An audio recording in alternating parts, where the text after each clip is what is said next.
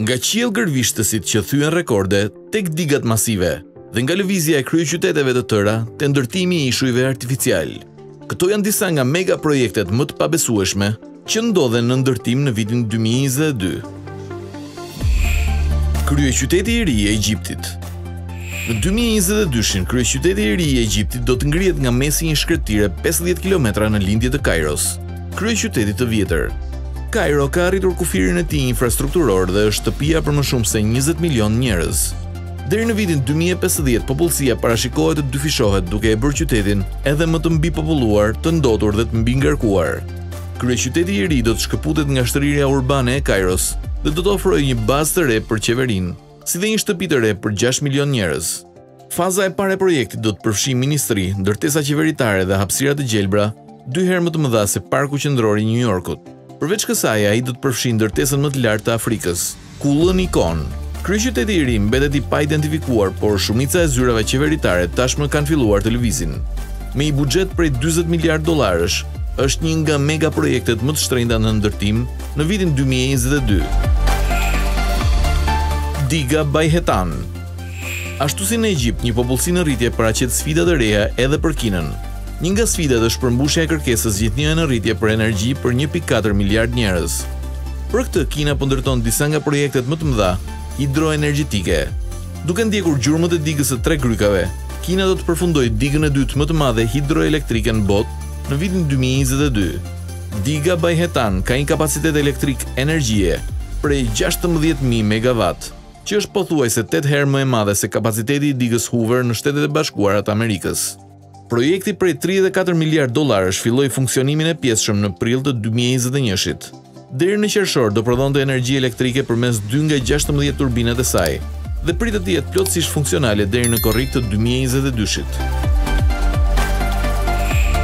Terminali i ri i aeroportit të New York. New Yorku ka sistemin e dytë më të ngarkuar të aeroportit në botë dhe aeroporti i tij më i madh është gati të bëhet edhe më i mirë. Duke filluar nga viti 2022, aeroporti JFK do të ketë një restaurim prej 9.5 miliard dollarësh, që është investimi më i madh privat ndonjëherë për një projekt të tillë.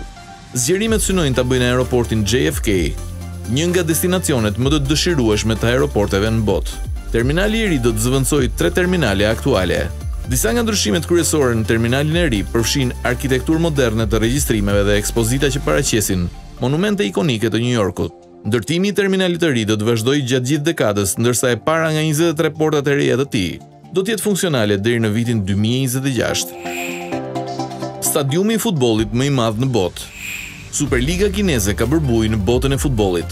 Në vitet e fundit, ata kanë rekrutuar super yje global si Carlos Tevez, Oscar dhe Hulk për të luajtur në Kinë, duke u ofruar atyre paga të mëdha. Ky infuzion i parave në ligë u drejtua nga Evergrande Real Estate Group, i cili zotron më shumë se 1300 prona në 280 qytete në të gjithë Kinën. Pasi solli disa emra të mëdhenj të futbollit në ligë, kompania filloi ndërtimin e stadiumit më të madh të futbollit në botë në vitin 2020.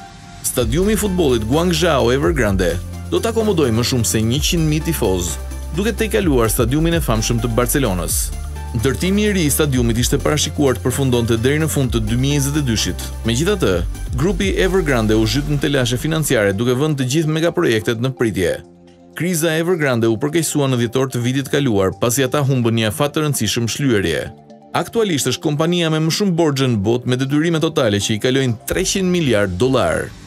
Ndërsa zhvilluesi kryesor po luftonte për të bërë pagesat, autoritetet kineze morën kontrollin e projektit të stadiumit dhe nxorën atë në ankand në fund të vitit të kaluar. Nëse nuk ka blerë asnjë grup investimesh në pronësi të shtetit, do të marrë përsipër projektin. Megjithatë, si shumë projekte të tjera të Evergrande, ata mund të vendosin të japin fund ndërtimit krejtësisht. Qyteti ekonomik i Jedha. Në 2016, Arabia Saudite zbuloi vizionin Saudit 2030 në një përpjekje për të reduktuar varësinë e vendit nga nafta dhe për të diversifikuar ekonominë drejt turizmit dhe sipërmarrjeve të tjera të investimeve. Qyteti ekonomik Jedha prej 20 miliard dollarësh është një pjesë kyçe e këtij vizioni dhe ndërtimi i tij po ecën me një ritëm të qëndrueshëm. Ndërtimi i të gjitha rrugëve dhe peizazheve është drejt përfundimit, ndërsa puna tani po vazhdon në 3 rrethet e qytetit. Qyteti ekonomik Jedha është gjithashtu destinacioni propozuar për ndërtesën më të lartë në botë. Ndërsa ardhmja e kullës së Jedha mbetet e paqartë, ka më shumë se 200 kulla të planifikuara për qytetin. Me përfundimin e infrastrukturës bazë, ne mund të presim për qiellgërvishtësin e ri, që do të dalë nga megaprojekti më i madh në Arabinë Saudite. Ura Padma. Bangladeshi ka qindra lumej dhe shumica e tokës shtrihet 5 metra në nivelin e detit. Vendi po përballet me probleme masive të përmbytjeve dhe po vuan nga pasojat e ndryshimeve klimatike. Këto çështje po e bëjnë jashtëzakonisht të vështirë dhe të kushtueshëm ndërtimin e infrastrukturës moderne. Si rezultat, Bangladeshi ka mungesë të infrastrukturës duke kufizuar rritjen e tij ekonomike. Kjo e bën edhe më të rëndësishëm megaprojektin e urës Padma, i cili do të lidh kryeqytetin Dhaka me jugun e vendit. Kostoja prej 3 miliard dollarësh u financua fillimisht nga banka botërore dhe donatorë të tjerë. Megjithatë, akuzat për korrupsion kundër zyrtarëve të qeverisë së Bangladeshit bën që banka botërore të tërhiqej nga projekti, kështu që ata anuluan kredinë e tyre prej 1.2 miliard dollarësh. Donatorët të tjerë pasuan shumë shpejt duke u tërhequr nga projekti. Edhe pse rastet e korrupsionit u hodhën poshtë në një gjykatë kanadeze, Bangladeshi vendosi të vazhdojë me projektin me paratë e veta. Ndërtimi i urës shumë funksionale me 2 nivele filloi në vitin 2014. Niveli i sipër mbart një autostradë me 4 korsi, ndërsa niveli i poshtëm do të ketë një linjë hekurudhore. Ura u vendos në 42 shtylla që arrin një thellësi uji deri në 122 metra. Ura 6.1 kilometra e gjatë do të jetë e hapur për publikun nga qershori i 2022-shit. Është ura më e gjatë në Bangladesh dhe një nga kalimet më të gjata të lumejve në botë. Ura do t'ju shërbej 75.000 automjeteve çdo ditë, duke reduktuar ndjeshëm kohën e udhëtimit dhe kostot e funksionimit të automjeteve. Ajo gjithashtu do të ketë një ndikim të mëtejshëm pozitiv në ekonominë e Bangladeshit, pasi GDP-ja e vendit pritet të rritet deri në 2%. Qyteti i ri Clark. Filipinet janë një tjetër vend që planifikon një kryeqytet rezervë në rast se kryeqyteti aktual Manila ndalon së funksionuari siç duhet. Manila ndodhet në buzët e saj që ne e quajmë Unaza e Zjarrit në paqësor, një zonë me tërmetet më të shumta në botë dhe vulkanet aktive. Vulkani Tal, që ndodhet aty pranë, u klasifikua si aktiv dhe i rrezikshëm nga autoritetet dhe në rast të një shpërthimi të madh, disa qindra mijëra njerëz do të duhet të evakuoheshin. Kjo është arsyeja pse Filipinet po ndërtojnë New Clark City, në një vend më qendror rreth 100 km në veri të Manilës.